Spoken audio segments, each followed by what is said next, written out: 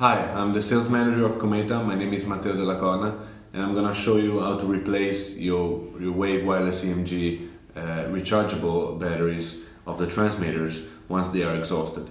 That should not happen before a few hundreds recharge cycles. So when the battery life is not satisfactory anymore, you can replace the battery by yourself.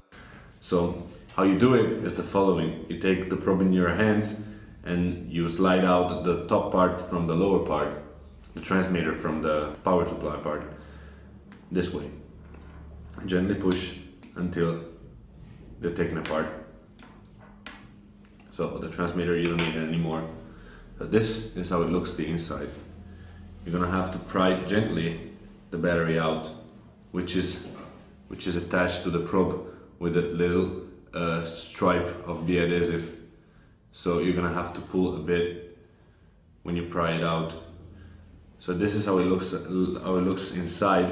There is a little connector, which is the innovation of the Wave EMG system, and you can pull vertically the wires until it detaches.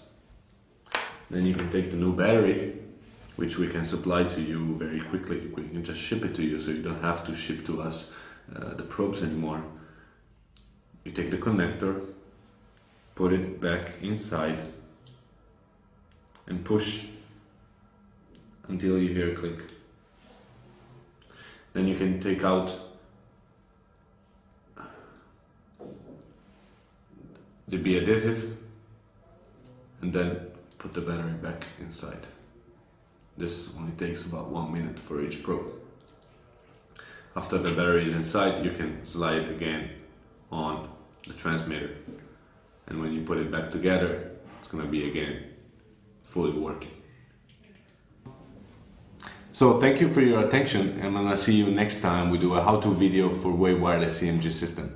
Let me remind you that if you're owners of a zero wire system, you can replace the lower parts with our Wave ones because they are fully compatible, and in the future that way you can just replace the batteries by yourself. So if you are in need of battery replacement for your zero wire systems, please consider that you might substitute the entire lower part with the Wave one, so in the future you just do it yourself. So thank you and see you next time.